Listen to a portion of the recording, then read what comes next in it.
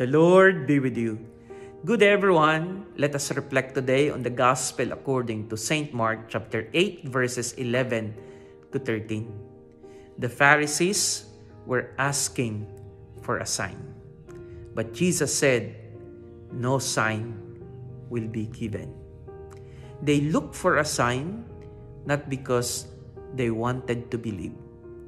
They were looking for a sign because they wanted to ridicule Jesus. They want that people will cast their doubt on Jesus.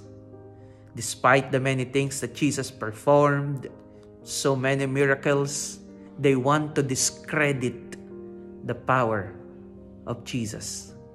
Have you ever experienced being discredited by those people who don't believe in you?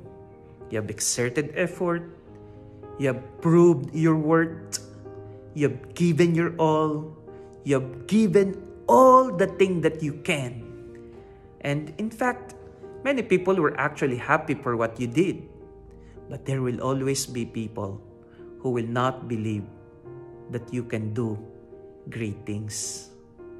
And they will always look for loopholes. They will always look for that opportunity to discredit and to pull you down. Do not validate their doubt on you. Just like what Jesus did.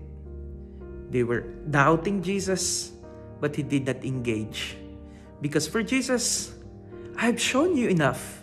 In the same way, in our relationship with the Lord, never doubt the power of God in you. Just because the sign given to you by the Lord is not the sign you were expecting, it doesn't mean that the Lord is absent in your life. Sometimes, it's good to look for the obvious. Do not look for things that are absent in your life, because those things that are present are already enough signs for you to believe and to say, God is alive. God has been on your side all throughout. Do not question God. Do not ask for a sign. Rather, appreciate everything that He did for you. In the same way that you will choose to ignore those people discrediting your good works. So let us not discredit the good works that the Lord has done in our life.